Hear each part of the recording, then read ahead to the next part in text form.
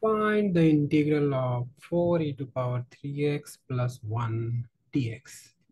So this integral can be written as this is equal to integration of 4 e to power 3x plus integration of 1 dx. So we split the terms in two. Now this can be written as 4 being constant can be written outside this integral sign, and e to power, when we split them, we should write dx with every integral sign. Now 4 e to power 3x dx and plus integration 1 dx. Now we do not have the formula for e to power 3x. However, we have the formula for e to power x. So we will uh, use substitution here. So what we are going to do, put 3x is equal to t. Now if 3x is t, if you're differentiating both sides with respect to, differentiate both sides wrtx with respect to x. See, derivative of 3x is 3 and derivative of t would be dt by dx.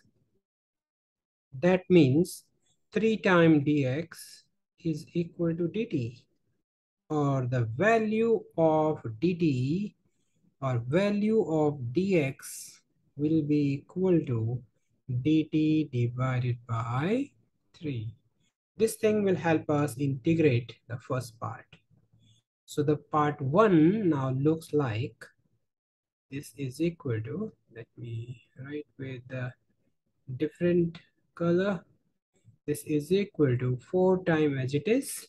So e to power 3x now looks like e to power t and dt divided by 3, and plus integration of 1 dx as it is. Because as we know, the integration of 1 would be x. So we will write it at last.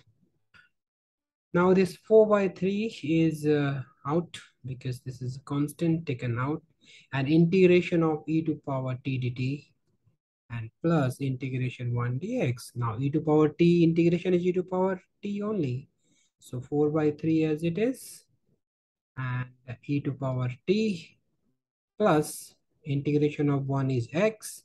And whenever we integrate, we use constant. Actually, we will use some constant here. We will use some constant here. And adding two constant will again give us a constant. So we can write just one time constant.